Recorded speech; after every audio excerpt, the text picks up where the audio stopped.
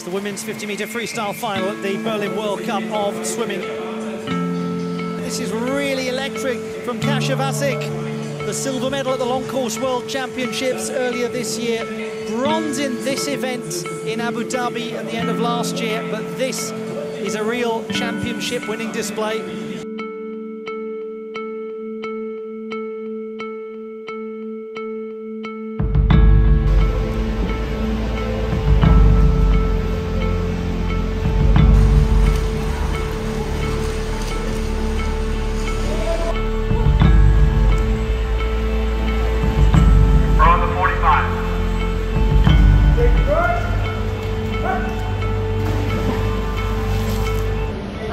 My name is Kasia Wasik. I'm 30 years old. I'm from Poland, currently training in Las Vegas. I have 4 siblings, 2 brothers and a sister. We all been involved with sports. My brothers were swimmers. My sister was a high jumper. We love sports, and we always talk about swimming or different sports. My dad was a boxer, so we had that background, really competitive.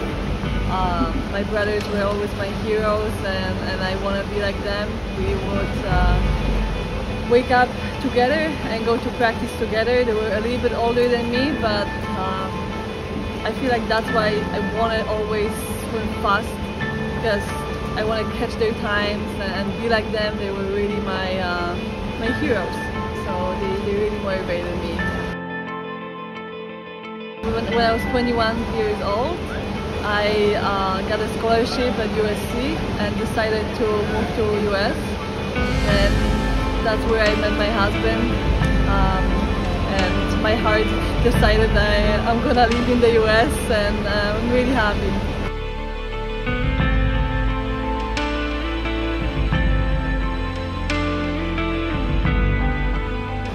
I graduated in 2016, and that's when I was planning the wedding. My husband proposed to me, and that's when we decided I'm gonna move to Las Vegas, because he got a job in Vegas, so it was just a good move for me to move and live with him. I never thought I'm gonna end up in Vegas. But you know, it happened, and I was really happy. I mean, that's when I stopped swimming. I moved the cities, and I started my non-swimming life. So when I retired from swimming, I felt like I lost myself a little bit. I wasn't prepared to say goodbye to swimming. You know, when after 2016 Olympics, I was excited to swim. I felt like I have a lot to give to sport, but it just happened. Life happened. You know, I moved on, and all of a sudden, I remember the moment of like laying in bed, waking up to go to work, and I'm like, I feel like I'm never gonna be a professional athlete again. I have to close that chapter in my life and move on. I'm never gonna be an athlete again. And it really was, it brought the sadness in my heart.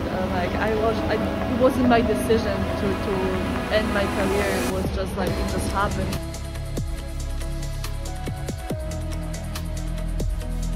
One day I signed up for a master meet, Las Vegas master meet, that was actually at the LV, and that's when I met head coach Ben Lors, and he said like, hey, if you wanna start swimming professionally, we're opening a swimming team and you can join us. And I was like, okay, cool, like, you know, and I got really excited, and every day I was really thankful for the chance of having a team, having a coach that cares about me and wants to make me better. Kasia's certainly the best I've ever seen, not only, but certainly the best I've ever heard. Probably the best I've ever seen. She's like a running machine. You know, she's somebody who you can give something really complex to, and after a few tries, she will either master it, or just as important, she'll throw it out. Like, that's not working for me, you know? And I think that both of those abilities are really important. You know, you have to know, like, yeah, this isn't going to be what I need, like, get rid of it, you know? And then Pat and I have to come up with something different, you know? Or she'll get it so well that she's like, mastered it, you know, and like, go next, you know? And that's really, really crucial in her success.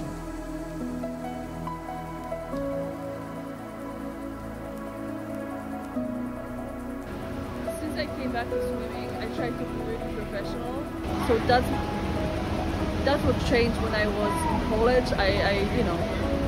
I was just going to classes and going to practices. I didn't really take care of my nutrition and recovery, and I was just an athlete, but I wasn't aware of, you know, all the important stuff. So when I came back, obviously at the beginning I worked part-time to like make some money to be able to support myself. But after a year, I knew, like, hey, if I want to be a professional, I have to do it for like 100%. I can't do 50-50. After I came back from retirement and you know, obviously with coaches, we sat down and they asked me what are my goals. And I said I want to make my 4th Olympic Games. I want to go to Tokyo, and I feel like this is my goal. I want to be 4-time Olympian. But when I came back, I was just so excited and motivated that like every month I would improve my times. And like after 2 months being back in the water, I swim faster than in college at USC. So we had to really fast evaluate our goals. And I think like joining the International Swimming League in 2019, that was really a turning point for me because I was able to race with the best athletes, the best swimmers in the world, and I never felt like I belonged in that crew.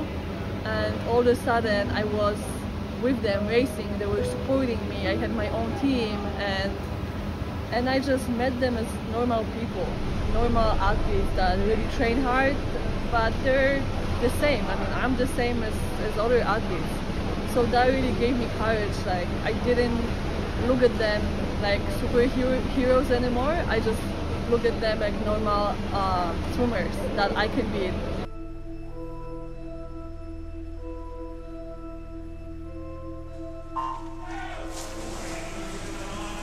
And no one in this 100 freestyle field has won this event in their ISL careers.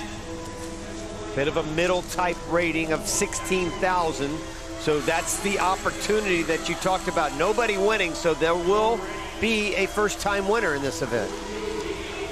And Wasik and Coleman 1-2 at the turn, but Hines lurking only 2/10 behind. Yeah, and watch the back half of an Erica Brown who can put together a tremendous 200 freestyle. Natalie Hines hadn't let them get away. She's way over there in lane number 6. And a great dolphin kick off the wall. Hines trying to charge late. She's moved into second, but Wasik, she is going to hold her off. Condors will go second and third, but it's Wasik getting another win for Toronto as she's on top. A great start for the Titans on day number 2. Kasia, you're on fire at the moment. Great best time. Thank you. Yeah, this is Polish national record. I'm really happy. My best time. We started this day really well, and Toronto Titans gonna finish. You and this Toronto team just love to race, right? I love my team, and we know we have to do our job, and we are here. We're fighting for the points. And could you do butterfly? If you're on this good form, maybe the skins for you. I hope for the freestyle skins, but teams keep eliminating freestyle, so I don't know why, but I'm waiting, I'm patient. You're doing an amazing job. Well done, Titans. Thank you.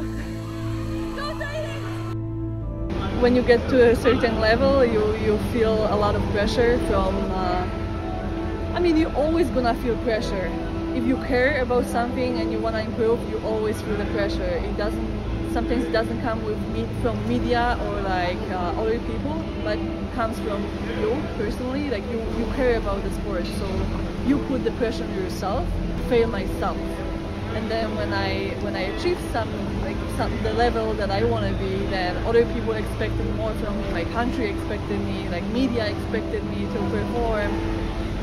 But I honestly, like, I always try to focus on my own pressure.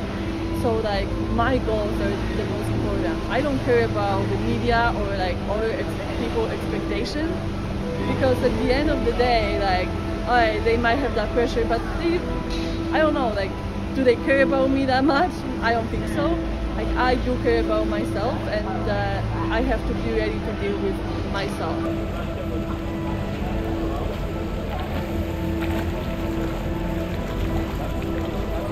This summer, when I went to World Championship, my parents were able to come, and they haven't seen me racing for 12 years.